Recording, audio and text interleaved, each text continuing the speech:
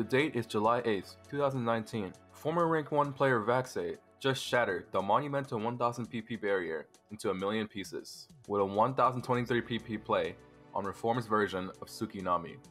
Not even 24 hours later, ayreth comes in and yoinks CRACKHEAD's top play with a new PP record of 1035 PP on Song's compilation.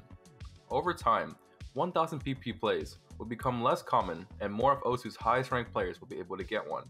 But what if I told you that on November 24th, 2020, a user was able to get 1k PP far below Osu's top 10? How far down is he? Top 50? Top 100? Top 300? How about 4,846?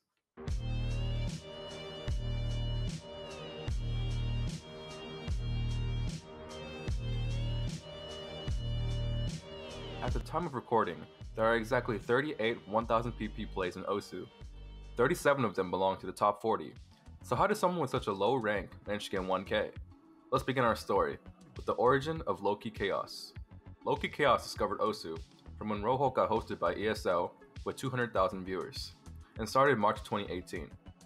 Most top players began their journey by playing casually for a few months with mouse and just to enjoy the music.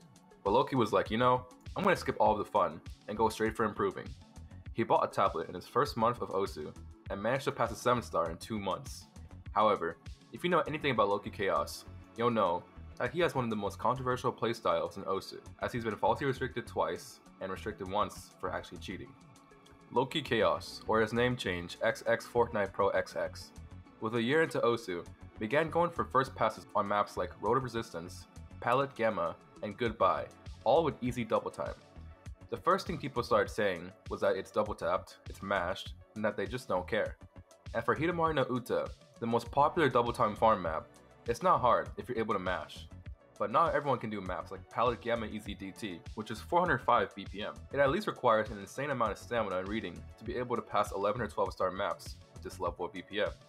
The community was heavily split against lokikaos, and the people who thought his mash plays were irrelevant became the majority.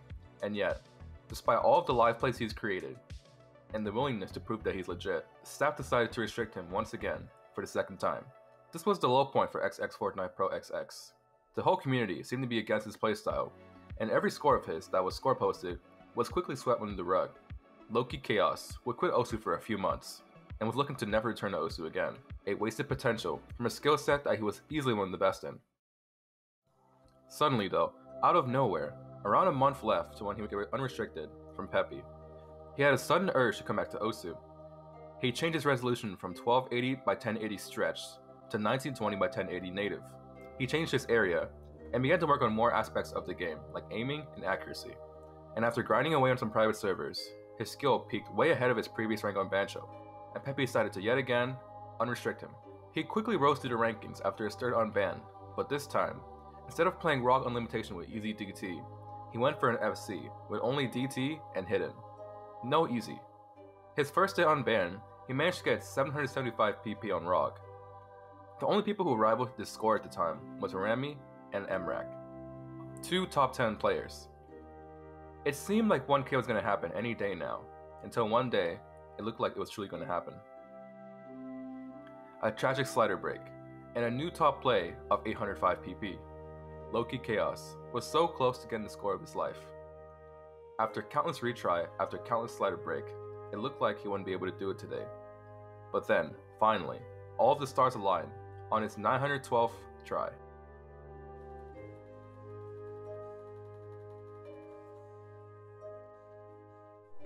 What?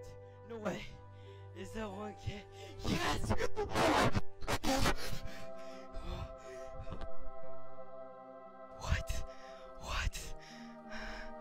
What?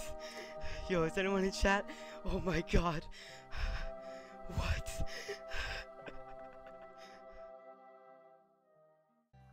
Some will marvel at how a 4-digit was able to get 1k, a score that not even some top 20 players have. Some will say that ROG is the next Hidamari, and that it requires no skill, and some are just here to enjoy the ride. What are your guys' opinion on lokikaos? Does he deserve a 1k, or is he just a masher with no skill that doesn't deserve to be compared to the greats? Leave a comment below on what you think, and if you want to, leave a like and subscribe. Goodbye. put me in the lokikaos documentary. Like, whoever's making it, put me in it, dude. Take the soundbite. Loki is the greatest player, the greatest masher to ever exist in Osu. Take that soundbite and put it in the video. Oh my god, wait!